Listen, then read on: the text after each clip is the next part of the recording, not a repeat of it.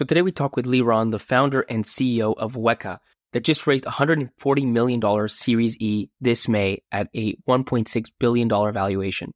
In total, they raised $415 million. This is a very different type of company because this is very much a deep tech company, and not just deep tech, it sells to large enterprises. So you can imagine it took a long time to build the first product and get it to market. In fact, Liran started in 2013 and didn't really get the product to market to GA until about 2018, 2019. So it took like over 5 years. And the simplest way I can describe what WEKA does is, and I think somebody that really gets it might kill me, but I think for everybody else, the simplest way to think about it, it's almost like this OS that runs on GPUs and helps GPUs run 20 times faster. The simplest way that Liran described it to me is like without WEKA, your GPUs are operating at like maybe 30% capacity, and with WEKA, they're operating at 90%. So you can imagine in today's world why there's so much demand from enterprises for WEKA's product. But it took a long time and a lot of money for Liran to get this to market. He raised a $10 million Series A and then a $25 million Series B when he had no revenue.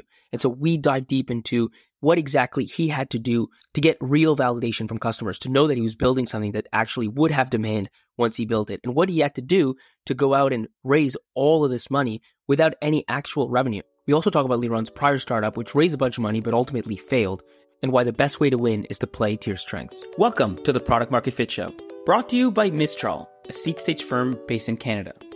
I'm Pablo. I'm a founder turned VC. My goal is to help early stage founders like you find product market fit. Liran, welcome to the show. Thanks, Pablo. Thanks for having me. So, today you're running WEKA, and, that's been a huge success so far. I mean, hundreds of employees, hundreds of millions of dollars raised.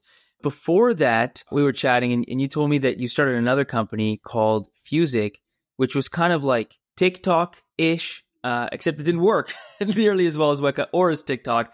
Curious to kind of hear that story and what that was and kind of how that went. In 2011, we left IBM after they've acquired their previous company. When we left IBM, we left it with a huge sense of hubris. Basically, anything we would do is going to turn up being an incredible success. Why was that, by the way? Just things were going really well at IBM? Yeah, we've created a great product before. IBM acquired us for a lot of money. The product within IBM was selling like hotcakes.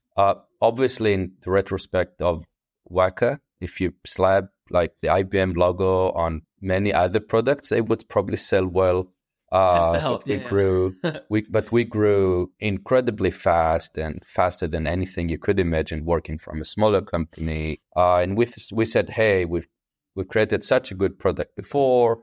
We got it to scale such big sizes at IBM. We can do anything. And then mobile was starting. Video on the internet was just starting. And we said, hey, let's help teenagers generate content. The cloud was ramping up. We figured out, hey, we could actually let them record themselves singing and dancing alongside video clips from YouTube. And YouTube just realized how they can get the rights to put music on the internet. And obviously, it's going to be a huge success. We created this platform, great technology. In seconds, you would upload your video, and you could end up seeing yourself singing alongside, dancing alongside the video clip. We raised tons of money in that context, dozens of millions of dollars, because anyone saw that said, hey, obviously it's going to be a huge hit. There was a lot of trends. I mean, you had mobile, you had like YouTube obviously taking off, and then so all these kind of things came together and people figured, oh, this is going to be just as massive as all the other kind of social plays. Yes. And then, the iPhone 4 just came out, and you had the front-facing camera. You could say, hey, you could generate your own content. But then a few things happened. One, teenagers, especially back then, didn't have the latest phones. So they didn't have front-facing cameras. You usually think about kids yourself. You're not giving them. Maybe now it's more accepted to go buy a kid an expensive phone. I think back in 11, 12, it definitely was not the case. So kids didn't have their own phones. If they did have it, they didn't have the latest model phone. So in order to record the video, you need to have like a friend hold all the devices. Yeah, because back then, I mean, people were still using probably some people still had flip phones. A lot of people probably had Blackberries, if I remember correctly. Yep. So the quality of the videos recorded, like what we were running in our QA was great because we did have the latest ones. Right. But what teenagers had, and connectivity we've had in our office was great, but connectivity people had all over. It's difficult to remember, hey, how underwhelming the internet was 15 years ago. So while we've created a product that was a no-brainer and was supposed to be a huge hit, it wasn't. How far did you get? Like, I'm just curious, like in terms of usage, did you spend a lot of money kind of in the advertising side and actually got a lot of downloads, but just no usage? Or were you never even able to kind of get that initial adoption just because the hardware and the internet and everything around it kind of wasn't there yet? So we actually, back then, doing interactive things with music was a huge thing for the music industry because they were all trying to figure out how do they interact with their fans, how do they bring on more adoption. People thought, hey, maybe through the internet there would not be any concerts anymore.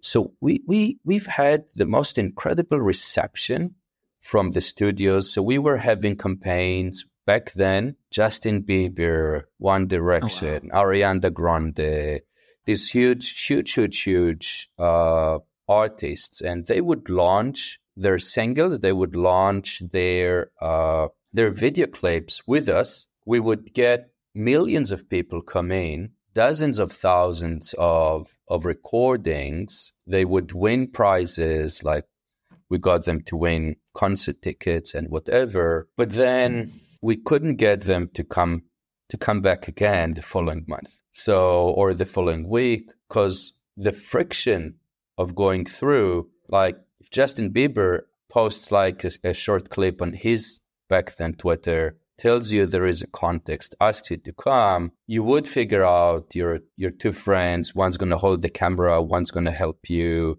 you'd get the video. But unless you have a strong need, you wouldn't go through all the friction of generating more content. And once the big contest was over and we got the winner announced, there was very little interest on coming back to these pages. It's incredible, like how you realize how many things need to align and go right to create like an Instagram, a Snapchat, a YouTube, like these content platforms that also require retention, right? And like daily active usage and consistent creation. It's not easy, and that's why there's only so few companies that ended up being big winners in those spaces.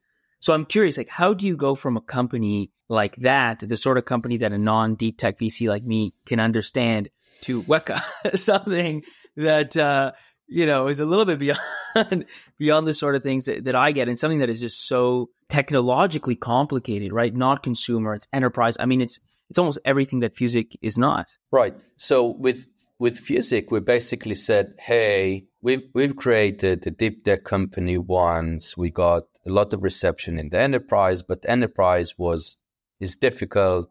Deep tech is difficult. You have to spend all that energy. Consumer is going to be so much more straightforward.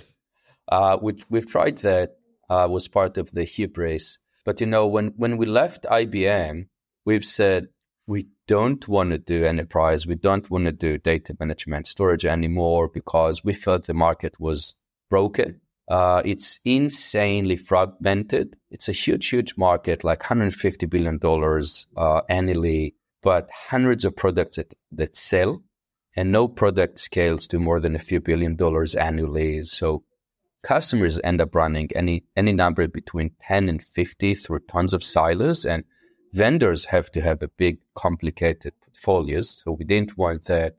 Also, the delivery, even though these are software products, most of them have some proprietary hardware component in them. So you're buying software in a hardware box. What's an example of that, by the way? So you can look at companies like NetApp, and NetApp has like 4 or 5 different boxes you can buy, whether you're buying their ONTAP or E-Series or a bunch. If you're looking at even younger companies like Pure Storage, they have the line of FlashArray, which is one set of hardware. They have another line of the FlashBlade, a different set of hardware.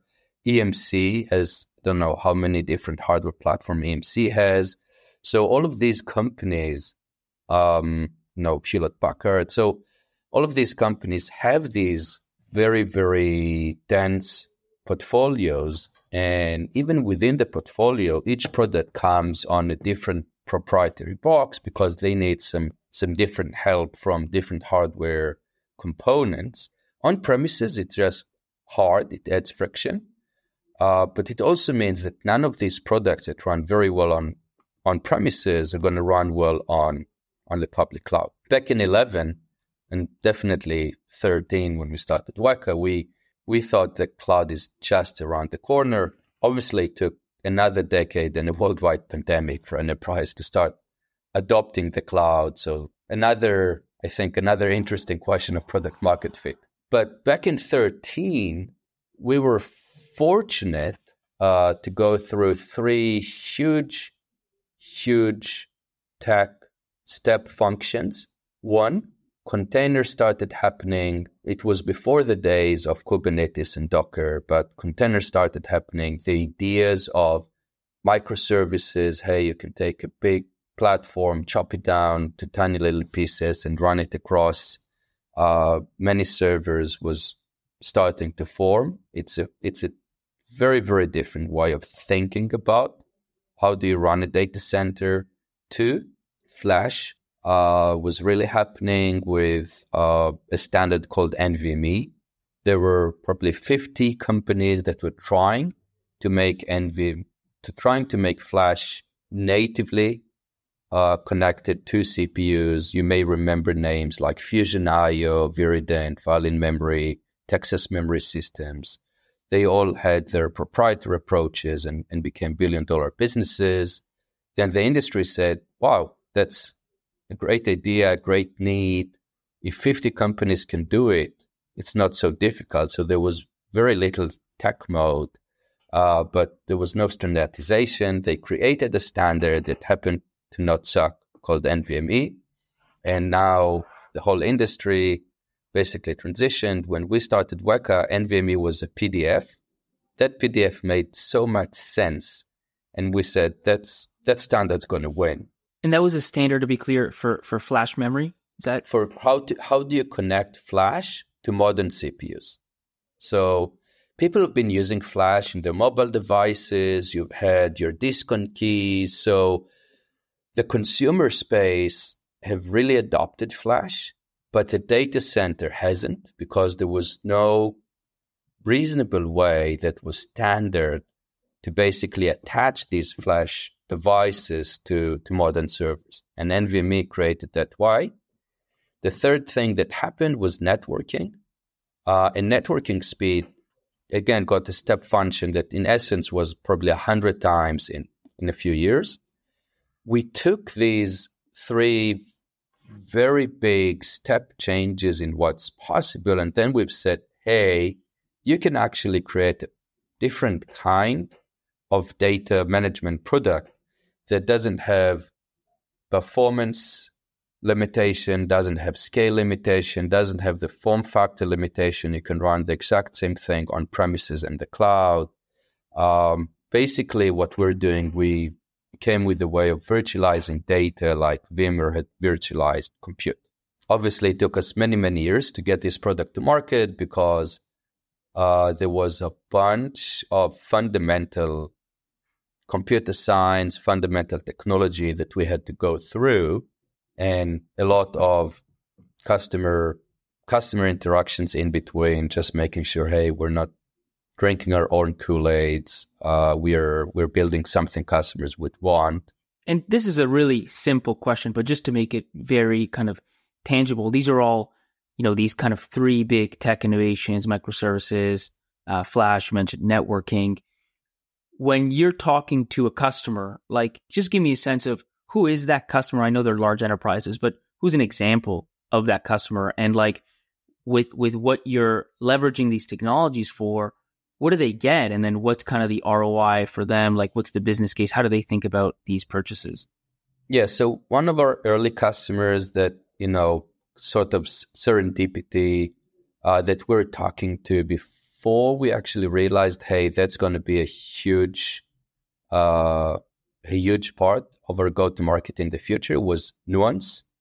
Don't know if you remember in the early 2Ks, they had the Dragon dictation. They were very strong on voice recognition. So we're going to them. That's basically the first time that we've witnessed anyone that's using GPUs to actually solve an enterprise problem, an AI problem. That was before AI was cool. Obviously, they were solving an interesting problem and they were a good company. In the kind of dictation. So like they're doing like text to, speech to text, using, and they leverage GPUs to actually get this done. They did. Decade ago. Wow. And what they were doing was like, they were the pioneers of the pioneers. That's because it's early. It's hard to realize like a decade ago doing that is early. Very early. Obviously back then when we were going on one of the first POCs with them, one of the first, like they've been running an alpha. It was not even a fully functioning all around product, but they had the hunch that this could help them. It was interesting for us. We were talking with a lot of the big secretive hedge funds on Wall Street because they care about scale and performance and latency. So fundamentally, like take Nuance or these hedge funds is a great example. Like Nuance, they're running like we said, text to speech or speech to text kind of dictation services. They need GPUs in their case to process a bunch of this data. And for them, your solution means faster, cheaper, more reliable. These are the sort of kind of value props that they get. Yes. And they were using some other storage product from IBM. Traditionally, it was an older file system called GPFS. Throughout the years, it has changed names, and they were experiencing operational performance scale issues, and they wanted to see, hey, would using WEKA help us solve these problems? And WEKA is just pure software that kind of gets added to whatever stack they already have, or how do they implement your product? Right. So we're, on the one hand, pure software. On the other hand, we do require hardware to run on. So we need these servers with the fast networking and the flash devices.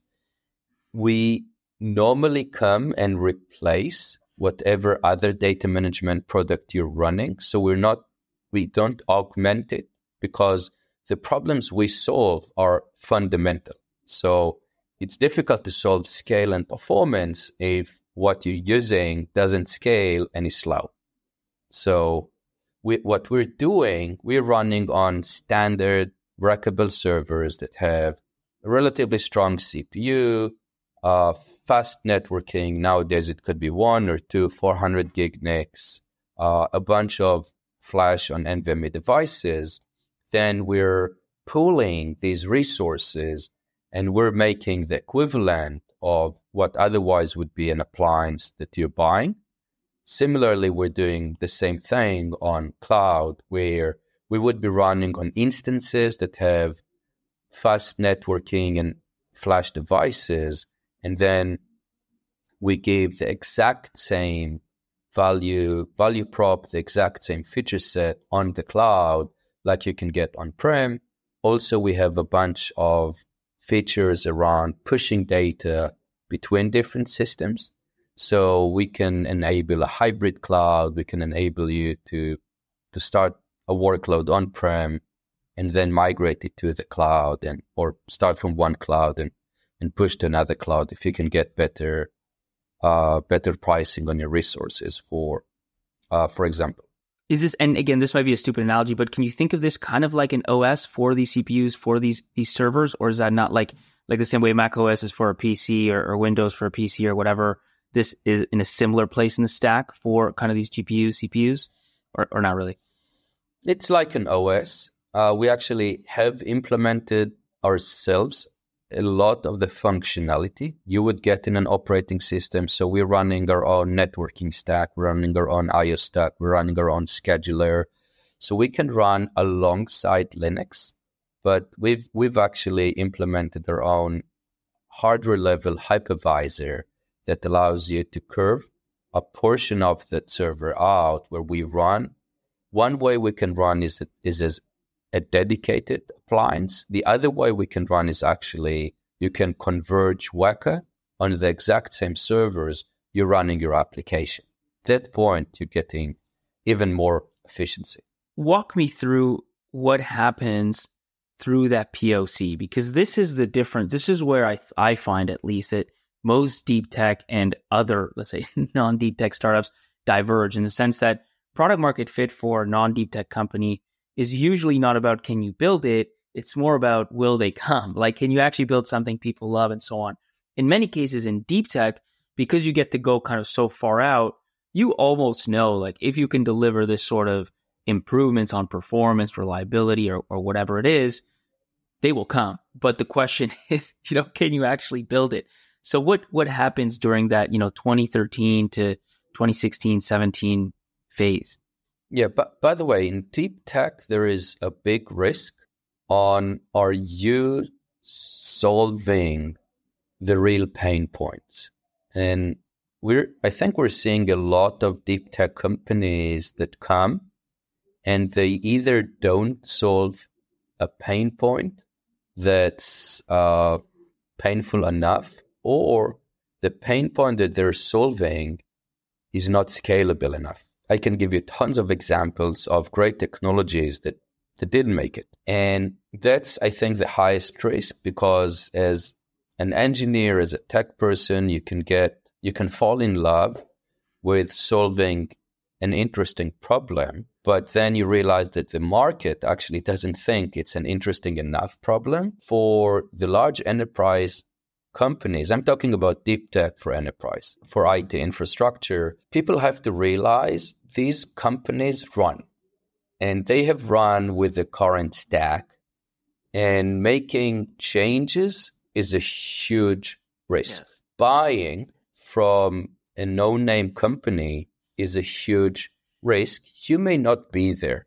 And all of these buyers have made a mistake of picking something that looks like a cool technology from a company that didn't make it, only to go and revert to the tried and true big players that at least are going to be there next year. So you need to pick up not something that you can solve, but something that you think you can solve that has a big enough pain to enough customers that you can show that you actually can scale.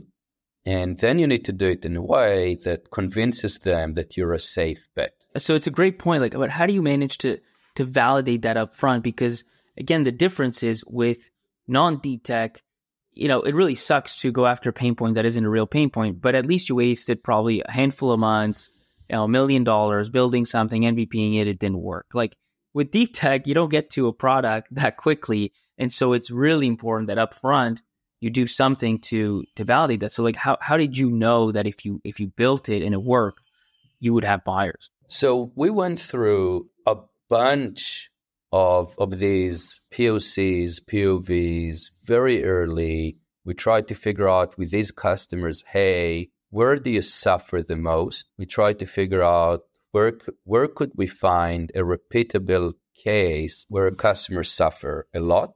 For a period, we thought maybe hedge funds. The problem that hedge funds, there aren't enough of them. So it's difficult to build a company off of hedge funds unless you charge insane amount of money. But even then, you're like a lifestyle business. We went through life science, and we probably could have reached similar growth through life science, but we would have had to spend a lot more resource because life science customers are a lot more conservative. It takes longer time to convince them.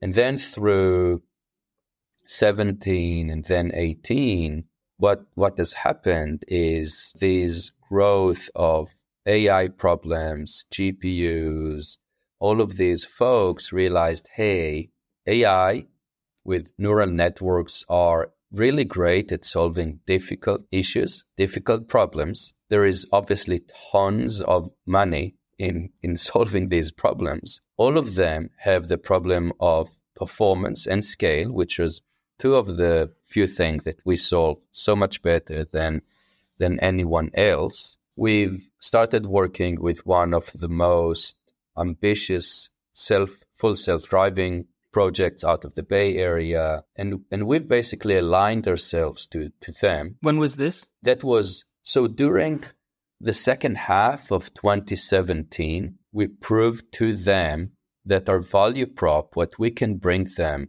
is so much better than anything they can get out of the incumbents. So they were trying to run on a Pure storage. Pure was saying back then that they're the best solution for AI. They were a much bigger company than us. And when you're talking about AI, you have this concept of time to epoch. How long does it take you to go through one cycle? What we were showing them is that we were able to shorten their time to epoch from about 14 days to 4 hours. So it means at that point, it's speed. Like, it's not just money saved. It's actually you get to develop your product that much faster. Yes. It's a competitive edge. Yep. And basically, if you're running one epoch after the other and you're consistently so much faster, it means that a full week on the WEKA ended up being more output than a year on the incumbents. At that point, it's a no-brainer. You take the risk. And they tried to down negotiate us on price, but we realized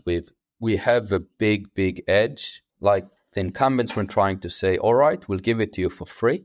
That's a great tactic big companies employ to try and kill new entrants. So if you can make sure that the first dozen customers that want to buy from the new entrants get your product for free, you basically suffocate the new entrant and they don't make it. And a lot of deep tech companies that don't show big enough differentiation between, hey, you get the offer of not paying, the risk is too high. Free is hard to compete with, and there's credibility behind it. So yeah, you've really got to, and this is where I think it's so important, the type of ROI, which at least for me is really what shines here, is like, it's not just we're saving you time, we're saving you money, which, okay, that's impactful, but like, you're saving me money, they're free, that stuff. It's, we're helping you do what you do every day that much faster, right? That's a competitive edge that you can't really say no to if you're serious about winning a certain category, right? And that's core to what you do. You kind of have to, as you said, it's a bit of a no-brainer. You got to go for it. Yes, and basically when they were buying us instead of taking the free, we knew we've had it. So, and how, by the way, that's another question, like pricing, like how do you even, what is the business model and what's an average kind of ACV given these sort of larger enterprise customers? So we actually tried innovating around the pricing and business model and what would customers pay for. And that's the one place that we've decided that we're going to be boring. The industry charges for capacity. And we end up taking a subscription based on the capacity. So it's an annual subscription based on capacity under management. We tried performance gain. We tried how many servers use it. We tried overall a bunch of things. It makes the comparison of WEKA to the incumbents too difficult. It makes it too hard for the customers to imagine how much they would be paying in the long term. And while we probably could have charged more, or we could have made it a more acute difference, hey, that's what the value you're getting, this is what you're paying for. We've decided reducing friction is more important than charging for the absolutely right parameter. And we're just charging like the rest of the industry. It's funny. I've seen that many times where companies, startups specifically, will go out and charge, like, especially when they save somebody, customer revenue, they'll be like, we'll charge 1% of that revenue so that it's a no-brainer. Hey, like, we're only going to charge you a percent of what we sell you. And generally speaking, what I've seen, and there's only a handful of examples, is that they default ultimately to the industry average. And maybe they do a little pilot to show how much they might save. Then they figure out like, here's an annual contract, and then that's just what they charge. For the reasons you said, it lowers friction. It makes the customer not have to think as hard, makes it easier to predict, all these sort of things that aren't necessarily top of mind when you're a founder, but they're certainly top of mind when you're an enterprise customer. Yeah, because at the end of the day, you have your champion. Hopefully you have someone like an executive sponsor, but then you need to also make your way through procurement. And the procurement folks at enterprise companies are not creative folks. And you just want to make sure that any step, like you're proving your value, you're creating the right relationship, you convince them to want to buy. From the time you convince them they want to buy to the time you get the PO, you want to make it as quick as you can, because the incumbents, once they figure out they may be losing that cake, are going to do anything within their power to go and combat you. So you want to make the time at procurement the quickest that you can. And at that point, you just want to show them, hey, you would have paid Pure, you would have paid EMC, you would have paid NetApp this amount of dollars. You're going to take these exact dollars and pay WEKA. It's a simple thought exercise. And what are we talking about? Like in general, are we talking 100K, $1 million, 10 million? Like I can imagine these being pretty big customers. We do have good amount of deals that are 7 or 8 figures ARR, but a standard deal is probably, we like deals that are 200, 250 to begin with. And then when you're comparing them to the on-prem, usually you're buying an appliance for 3 years. So a 200 or 250 is going to be between 600 and 750K. And then you need to buy the hardware. Normally the hardware vendors have 50% GP, so it's about twice. So we're talking about, for an entry-level business for us, the customer would pay anything between $1 and $1.5 million overall for the 3-year appliance they would be buying. But we're going to collect 600 to 750, but we're going to count as booking the 200 to 250. And how fast? I mean, that's the beauty. Like, that's the upside and downside of enterprise. It takes a long time. They're really big, procurement processes, blah, blah, blah. But when you get them, they really start to pile up and move the needle pretty quickly. How quickly did things take off in like 2018, 2019? Like, once you really found this kind of AI GPU use case, how fast did you get 10 customers, a couple million in ARR? So 18 was still, we didn't call that the GA year. We were still running with small number of customers, obviously that car maker. We're trying to figure out how do you come up with a good product. I think also for enterprise and deep tech, there is a huge difference between an MVP, a minimum viable product that you can go and convince a customer you're bringing them value, to a minimum lovable product. So we waited until we had the product that reduced enough of the friction so we could start scaling. So we really started scaling in 2020. And in 18 and 19, we're keeping it handful of customers. We didn't really care about how much revenue we're pulling in, but we did care about where are we bringing value? What do we need to solve? How do we integrate? How do you make it simpler for them? And then in 2020, we went through the exercise of scaling up sales, marketing, the other portions to really bring and start scaling ARR and the business. How sharp was that ramp like in 2020-ish and in those early years? So we've been doubling year over year since 2020 until now. We're now 9-figure ARR, wow. So we're doing well. Congratulations. That's the big, for what it's worth, like for an outsider, is like, that's the big milestone. We celebrate a lot of milestones and they're all important. Fundraising is one that being a Centaurian is good. But yes, being a Centaur is the thing, that's for sure. This year, actually, we're going to more than double, but that's because, you can track NVIDIA, you can track Azure and the other ones, all the AI public company stocks, or every company that could actually convinces the market, capital A market, they're an AI company. they grow like crazy. That's because there is so much pull. And at this point, no, this year we're going to grow quicker than the plan is. And we're beating the model, not because I think we're hiring great people, but just because, product market fit is not a yes, no question. Product market fit is a grayscale. When the product market fit is so strong, when the market is basically pulling, you need to have people that are competent and working, and then they're basically beating the model. And it makes sense. Like if today people, companies, large companies can't get their hands on enough of these chips, on enough of these GPUs, then they better make the most of the ones they have. And then WEKA is just, again, a no-brainer. And what we're showing them, and it's actually quite straightforward to show, hey, before you've had WEKA, you were buying this bunch of GPUs, you've paid millions of dollars, sometimes dozens of millions of dollars. They run at 30% utilization. You bring WEKA in, they run at 80-90% utilization. It almost doesn't matter how much you're paying for the WEKA. And oh, by the way, we cost exactly like the other product. But you're getting 3 times on your $30 million spend for compute. Yeah, that's truly a top-of-mind problem for, frankly, most enterprises today. Let me ask one question that's just burning on my mind, because one of the things when I look at your story, I think, okay, like after 2018-19, where this kind of AI play with GPUs was starting to become clear. I know it was still pilots, but I understand the story from an investment perspective. Like there's a clear narrative to tell there.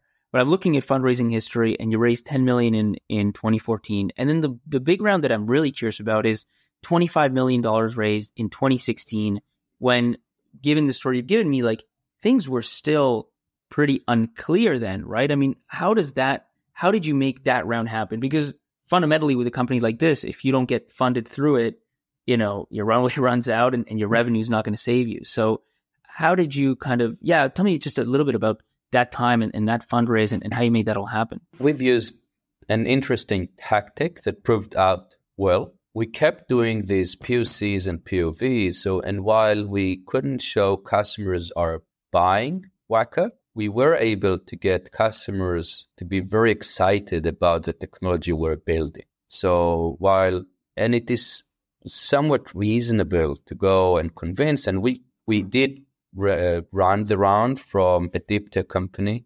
Now it's called Celesta. Their equivalent now is Walden Catalyst. They invest in deep tech companies. They understand the motion. They know how to go interview their customers. The other trick that has worked very well for us, it did take a lot of work.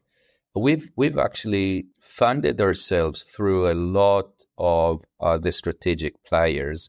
And now some of them are competitors, but throughout the round B and C, we raised money from Qualcomm and Mellanox and NVIDIA and Micron and Seagate and Western Digital and Hewlett-Packard and Cisco and Hitachi, and I probably forgot a bunch. So we had probably the most amount of strategic investors. These folks really understand the market, and they can validate that what you're doing is reasonable. So, getting a single strategic investor is a risk. Hey, if they don't like you anymore, what does it say about what you're doing? Having 2, maybe not solve it, but we have dozens.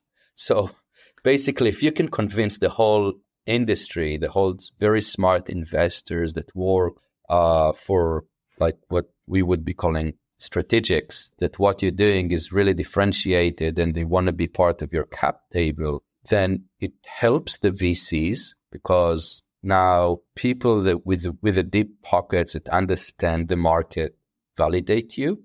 Also, it helps the early customers. Yeah, it gives you credibility, I think, across the board. And it's funny you say that, like a lot of founders are wary of taking on strategics because of the signaling risk, because of different terms that they might ask for. So oftentimes they just get 0. But the other choice is to go and get 10 of them. And so I probably didn't go through all of them. It's just like the top of mind ones. And by the way, what was the Like for them, what was the story to them? I mean, obviously there's a financial piece where they think they're going to, earn a return, but like strategically, were they thinking they're going to be partners? Were they thinking what exactly?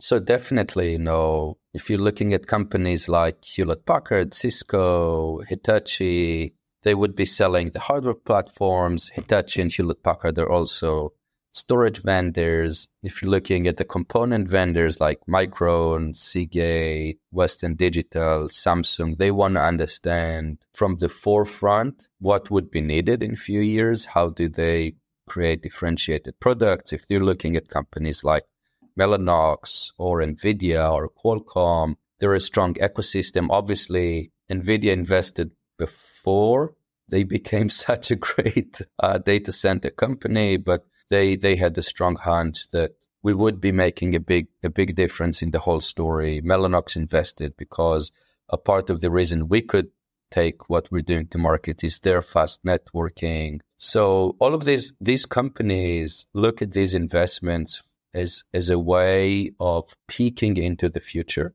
They all have their CTO offices that have ideas, but investing in startups help them validate. They all want to see which one of them are winning. Makes sense. And their investment census is more around, hey, are you looking here at the really differentiated technology? Could that be a winning game rather than is that going to wreck on an ARR the fastest? They're not necessarily, it's not 100% financial. Makes and that's sense. the way it works well for the deep tech companies, or at least for us, it worked very well. Well, I could see that working because that's really, it's this kind of bootstrap motion, right? It's like, who can you get that really will just get it? So some of these strategics will really just get it. Then you leverage that to get maybe a deep tech investor. Then you leverage that to, get the product far enough. At some point you have actual revenues. And then all of a sudden everyone's like, oh, this makes total sense, right? Everybody else wakes up to it.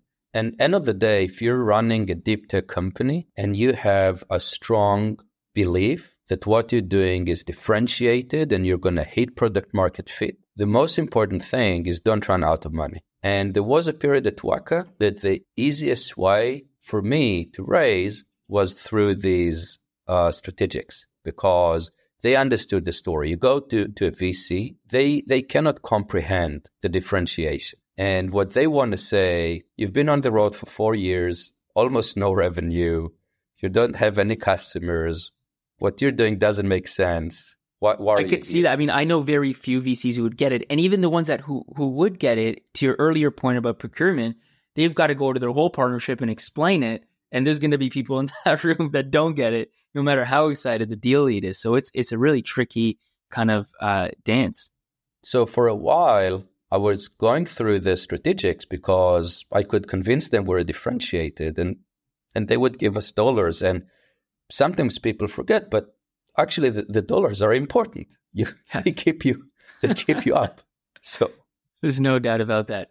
Perfect. Well, listen, Liran, we'll stop it there. I'll ask the two questions that we always end on. The first one, I think I know the answer to, but I'll ask it anyways. In the story of WEKA, like, when did you feel like you had true product market fit? It happened twice. Once I told the story back in end of 17, beginning of 18, we were able to convince that car company that they should pay us instead of getting the product for free.